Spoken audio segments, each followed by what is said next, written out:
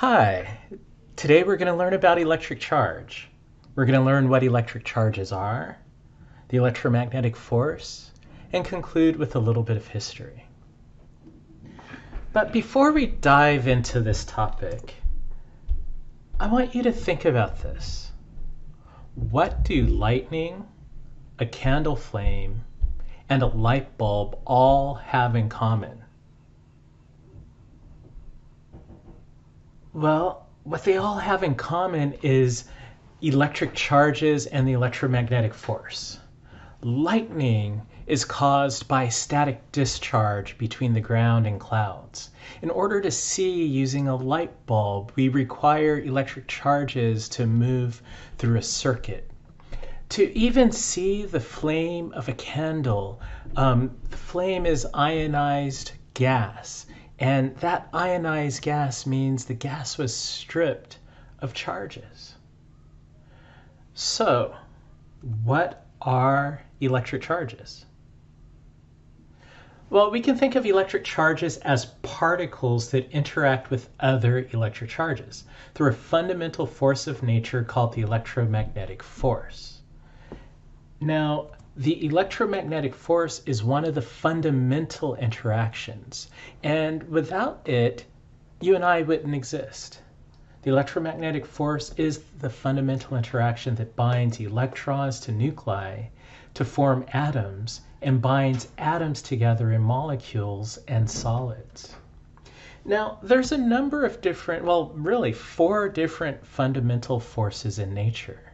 So you've probably know about the one that you could most readily interact with, at least in your experience. We've all heard about gravity. What goes up must go down. You know, an apple drops from a tree and is pulled to the ground by gravity. The force that this class is expressly focused on is the electromagnetic force. So the electromagnetic force, let's look at parts of that word. Electromagnetic. So there's really 2 sides of this force that physicists prior to the late 1800s thought were separate. There's the electric force and there's magnetic forces.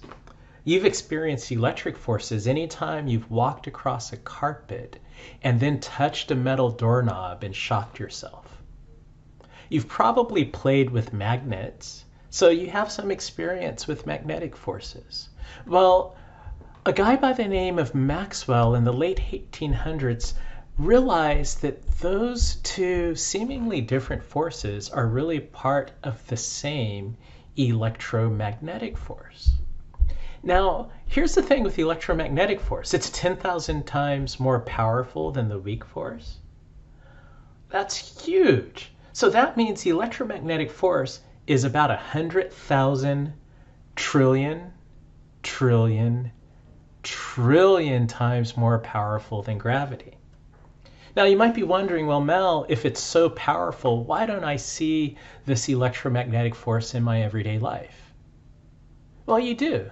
You probably just didn't know it was the electromagnetic force. Right now, I'm sitting in a chair as I'm conducting this lecture to you. Gravity is pulling me down into the chair, but what keeps me from moving through the chair, what stops gravity dead in its tracks? The electromagnetic force. It's powerful, it's everywhere, and really, most forces that you interact with on a day-to-day level, it's part of the electromagnetic force. You just didn't realize it. We're going to explore that more. This course is entirely focused on exploring electromagnetism. In the first part of this course, we're going to focus on the electric side of electromagnetism. And then later on, we'll focus on the magnetic side, concluding with tying them together. So the electromagnetic force has an infinite range. Now, it acts on both positive and negative electric charges. We're going to learn about those. It's very strong, about 10 to the 41 times stronger than the gravitational force, which, remember, That means it's 100,000 trillion times more powerful than gravity. And the electromagnetic force is responsible for the chemical properties of atoms and molecules, and most of the everyday forces we're familiar with. So that seems pretty important, doesn't it? Without the electric forces, life as we know it wouldn't exist. The sun wouldn't shine. The sky wouldn't be blue and rainbows wouldn't appear. Chemical reactions that are going on right now in the cells of your body are based on the electric forces between the interacting electrons and atoms. The fact that you're seeing and listening to this lecture, it's because of electrical signals in your brain, between the neurons in your brain and up and down your spine and in your nervous system. Those different electrical signals depend on electromagnetism.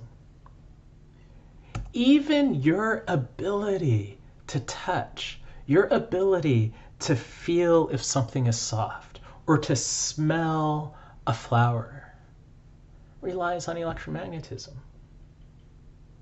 So this seems like some pretty important stuff.